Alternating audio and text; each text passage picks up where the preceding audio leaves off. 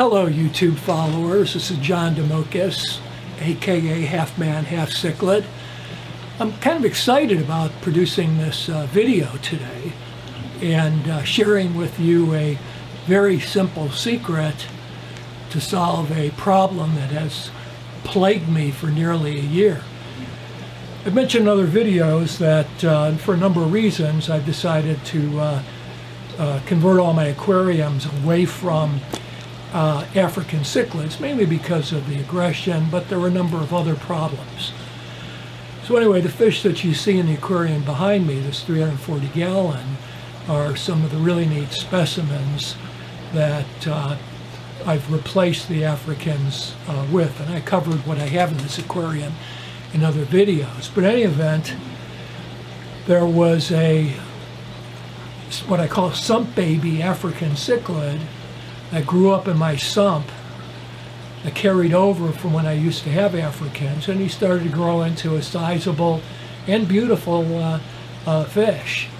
The only problem was you've got this large aquarium, and he was so aggressive, and with fish that were 2 and 3 times the size, literally a third of the aquarium was reserved for him, because he would corral all of the rest of the fish to the rest of the aquarium and fiercely defend that 1/3 of the aquarium on, let's see here, on this side over here that he claimed for himself. But anyway, I had a brainstorm this morning, figured out a way to get him out of there, because as you can see from the complexity of this tank and the aquascaping, it's a very deep tank, like 38 inches, to take out all the driftwood, to take out all the live plants, to lower the water level, the rocks, to lower the water to about 20% so I could catch this guy, was more of an undertaking that I wanted to take on. So this has bugged me for the longest time.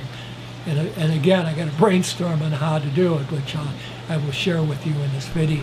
Here's the aquarium and the problem fish. You can see the peacock-looking African, purple in color, has corralled all of the fish to the right side of the aquarium in the top.